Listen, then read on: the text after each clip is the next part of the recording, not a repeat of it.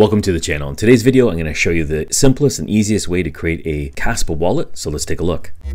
There are 3 official wallets that you can get from Kaspa. The first one is the web wallet. Then you have the desktop KDX wallet, which is also the core wallet and runs as a full node. And we also have a command line wallet. In this video, we'll be looking at the web wallet, which is going to be the easiest one to set up. The other 2 I'll link in the description below, and I'll walk you through those as well. But let's take a look at the web wallet. I'm going to go ahead and click on the link, and it's going to bring us to wallet.kaspanet.io. So the Kaspa web wallet is going to be probably the simplest one with the least resistance to get that set up. We're going to go ahead and create a new wallet. The first thing it's going to ask for is a password. Strong, alphanumeric, more than 8 characters with some symbols is going to do you best. I'll go ahead and create one right now. Okay, so I'm going to go ahead and put my password in here.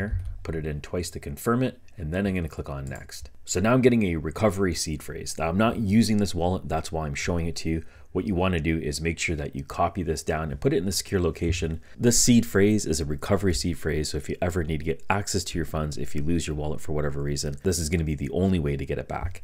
So make sure no one's around, keep this a secret, put it in the safe, secure location. And once you have this saved, you can go ahead and click on next, and it's going to ask you to recall it. To verify that you have everything recorded correctly, it's going to ask you a few questions to verify that. So the first one is, what's the 5th word? And I have it as ghost. Then what's the 2nd word? I have that as original. And then what's the 8th word? And I have that as circle. And those are all confirmed. So we can go ahead and proceed. We'll click on done. And here we are. This is our wallet.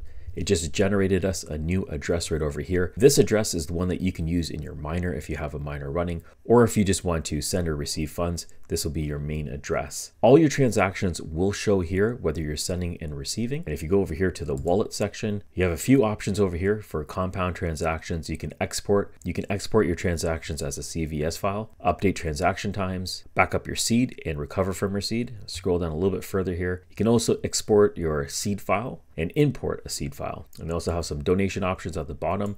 Go ahead at the top and click on network, and it just lets you know the current network status.